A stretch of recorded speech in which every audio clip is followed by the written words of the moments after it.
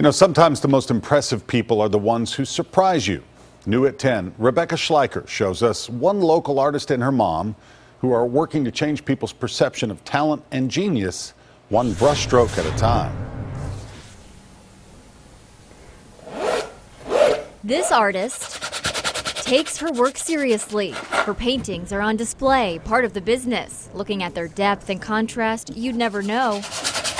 This artist has autism. You want to sit down? For Grace Goad, speaking is difficult. What? At 21, her energy is instead channeled to a medium where even 1,000 words wouldn't do it justice. How about you choose one more color? Let's do it, yes. Let's do it, yes. She creates during regular sessions with an artist mentor.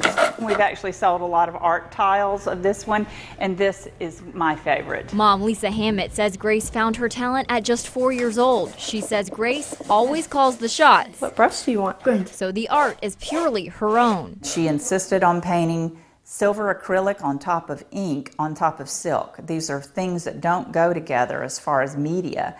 And boom, you know, now that's on the cover of a magazine. Grace's work displayed all over Nashville and occasionally the country. Lisa says the art connects people who otherwise are worlds apart. Some people that might have these prejudices, and believe me, they are out there, can see the beauty of the art, and then it builds a bridge. After 15 successful years in business with her daughter, Grace's mom wants to broaden the scope and open a studio for others with disabilities. We've also had these blown up to like 5 by 5. Because with art, it's not about what you can't do. One of these?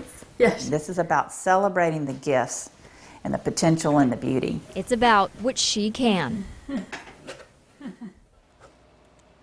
Right now, Grace's mom, Lisa, is looking for a partner to help launch her nonprofit. She says the studio won't just include art mentoring, but other creative activities like cooking, pottery, and whatever else sparks people's interest.